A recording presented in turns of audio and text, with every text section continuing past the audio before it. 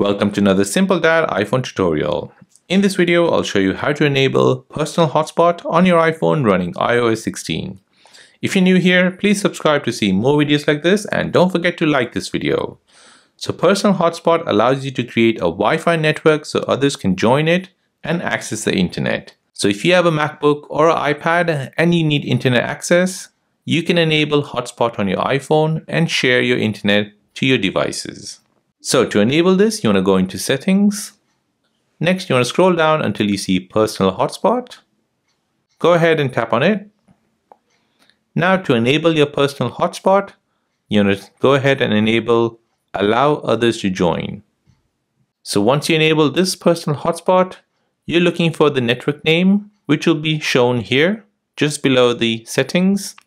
So for myself, my Wi-Fi network will be the Simple Dad 14 Pro Max. Using this Wi-Fi password, you'll be able to join that network.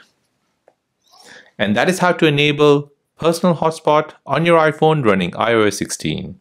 If this video is helpful, then please subscribe to see more videos like this. If you have any other questions, then please do let me know in the comment section down below. Thanks for watching and see you in the next one.